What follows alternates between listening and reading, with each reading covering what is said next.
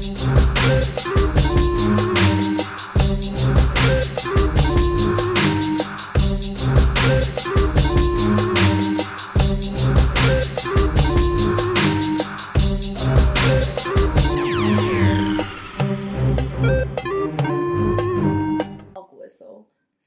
you know, when they say certain, like, racial things in their commentary, most of our stuff, most of our, quote, dog whistles are, you know, rap lyrics, right? So we say, what did you say? It's like when you go into a meeting, you be like, "Hey, yo, B!" And he'd be like, "Let's go get him." And here comes Susan. "Come on, guys, you coming to the meeting? Conference room at 6. Susan. Like, we here.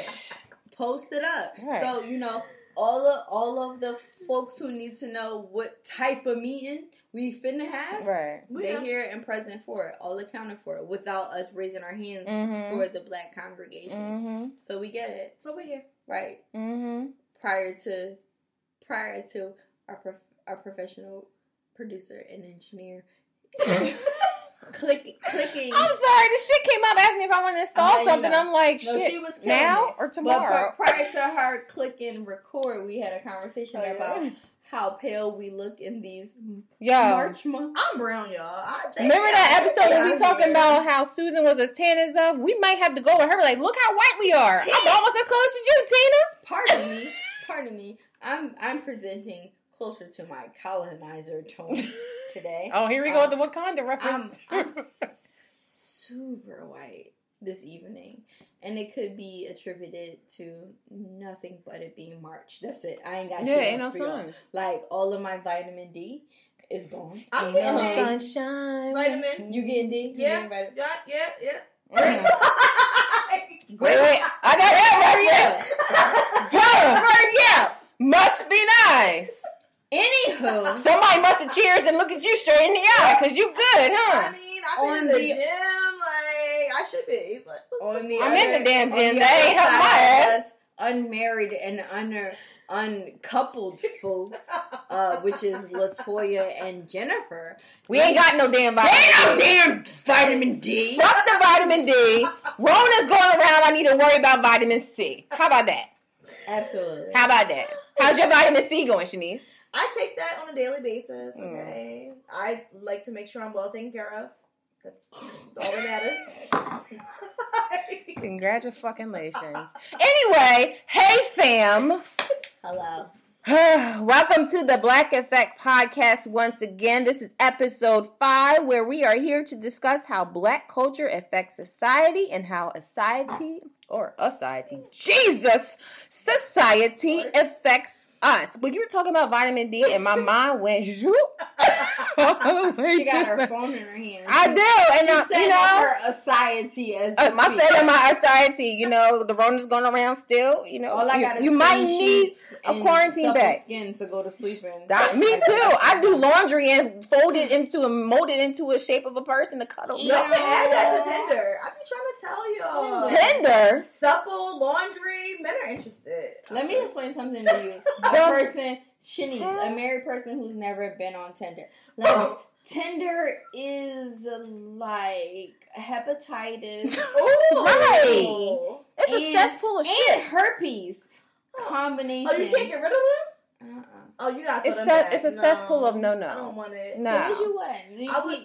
I thought we were just taking it for a trial run. Yes. She don't know what a trial run is because you know she got vitamin D on the daily. She don't know. On tap. She got the, hey, I'm on my way.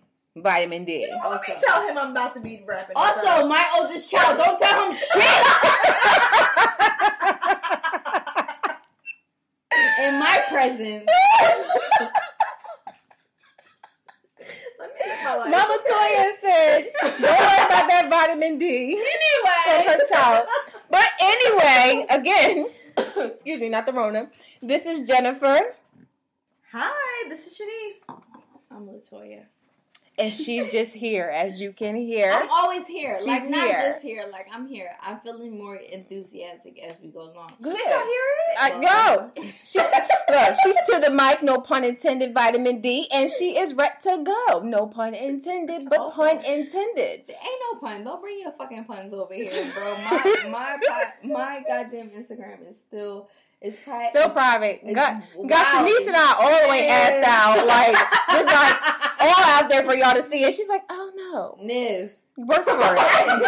Y'all ain't got to work for shit for us." And she out here playing. Like, who's this? I don't know. She ain't real. She ain't with it. That's it. But welcome again, episode 5. We're not fired. We're not in jail, and we are here. How's it going? It's going great, actually. Good. All right. It's been lovely to catch up with you guys. The most recent episode, we shared some things that's been going on, most personally with myself, and I'm chilling, cooling along that trajectory and that flow. Anybody else? What's going on with y'all? I don't have the Rona yet. Well, not yet at all, because I'm not getting it. I corrected myself because Again, my mind. I'm back. I don't have the Rona. And being that we're all around this mic, neither one of us do. So we're survivors. Destiny's Child, I would sing, but yep. Shanice sending a nasty message. Mm-hmm. I don't got no vocals. Yeah.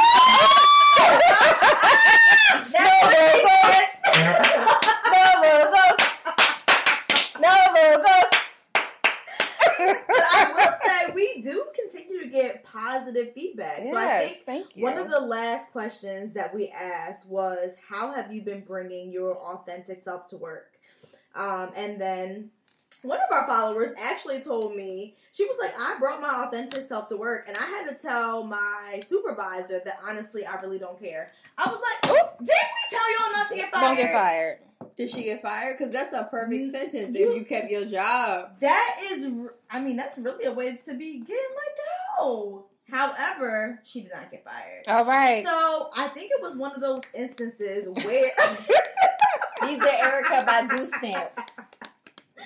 Where she was saying that her supervisor had her fucked up. Like, it's a little early to start with that, but I think it was an instance of, she was kind of telling us that she brought her authentic self to work, and, she was kind of going through her day, but her supervisor was talking to her in a way that was demeaning.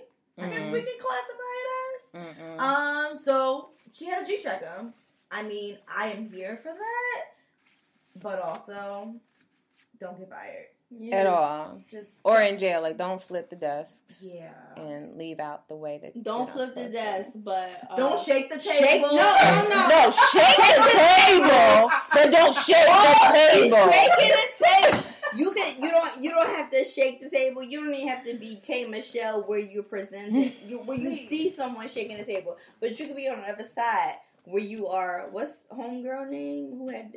What's homegirl name who witnessed the shaking of the table? Is it Carly Rae? Who was it? Who had the baby by a weird face nigga? That's a lot of them. Yeah, be more specific. Wait, The Dream? No, she had the baby by the weird face nigga, and she did the shower sex scene. Oh, Mimi. Mimi was like, why do I remember that shit? That's so fucked up that's how I remember it. So K. Michelle said she's shaking the table. Yeah. But Mimi was on a time like, with facial expression. Just be the bitch with the facial expression. Yes. Just witness the shaking of the table. And even if you put the shaking of the table in motion, from the sideline, you ain't got to be like, I don't know.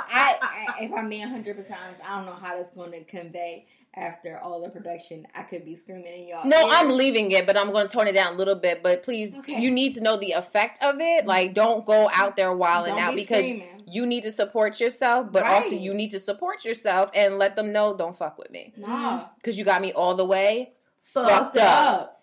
Yeah, exactly. So, yeah. Yes.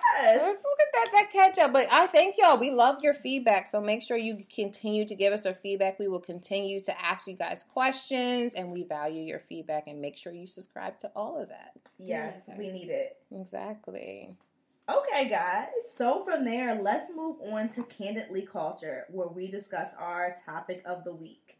So we can dive right in, Jen, to your topic, talking about gender roles. So I know a lot of times in this 2020 society. Some people subscribe to gender roles, some people don't, and some of us are kind of a hodgepodge. I know I'm in the middle. Like, I'm really not here to be your June Cleaver, but also don't fucking ask me to take out the trash. I'm not taking out nobody's goddamn trash. Nope. But let's kind of have a discussion on kind of where we feel like we fit as women, as Black women in society today with those gender roles. Definitely. So my question I want you guys to continue to remember and think and ponder on is society ready, especially with us Black women, to become the CEO of businesses and or the CEO of the household? Because guess what? We can do both. Or we can do either. So that's really my question. The first point I want us to think about is definitely in the early months of 2020 and latter of 2019, we saw a lot of women, Black women especially, become CEOs, entrepreneurs, financial advisors, motivational speakers, especially when you see influencers on Instagram. And that's great, especially for our generation and our children coming up behind us.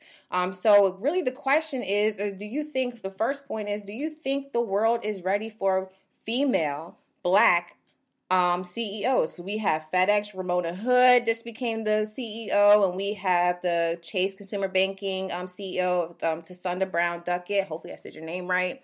Do you think the world is ready for it, or are we stuck in the Fred Flintstone age of, you know what, I need you barefoot and pregnant at home, and I don't need you to have any business? What do you guys think? Oh, I can start. Okay. So, my personality, we want to start there, is, okay, so a brief synopsis about me, if you guys haven't shuffled over into our Instagram page. I am a divorcee, and I was married for some time. I have 2 children who are very amazing because of that marriage. I've always been considered very bossy, very aware of how I wanted my life to proceed and the things that were important to me, and that was something that I was able to pour into my job and my career trajectory. So for me, saying that either of those things, being the CEO of a particular organization, is outside of my rings, is not something that I view as impossible. Definitely, for sure.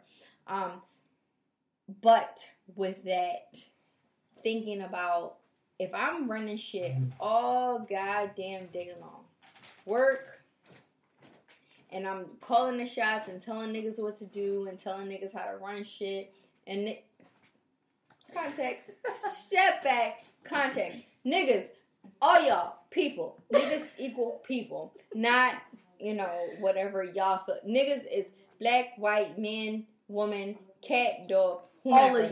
All of y'all. I'm telling folks how to run shit. When I come home, it's not necessarily that I want to be in a position of submission, but I definitely want to be in a position of, I don't have to call all the shots by myself. Have I been in a position, and am I currently in a position where I have to call all the shots by myself? Absolutely. Where I'm just like, this is what we're doing, and that's it. Fall in line, sure. I don't think that it's something that's definitely subject to being a black woman. I think that women in general have to put themselves in a position of that role oftentimes, just because of whatever their makeup of their relationship with their counterpart is, relational or professional. So do I think the world is ready for it on a large scale? They may say no, because what we see is men at the forefront of leadership roles. What we see is men at the forefront of handling the most pivotal and detrimental organizational conversations and organizational determinations for the ongoing growth of a particular company. We see men at the helm of that. We see men at the top front of oh, he made this decision, and he made this decision because of his team.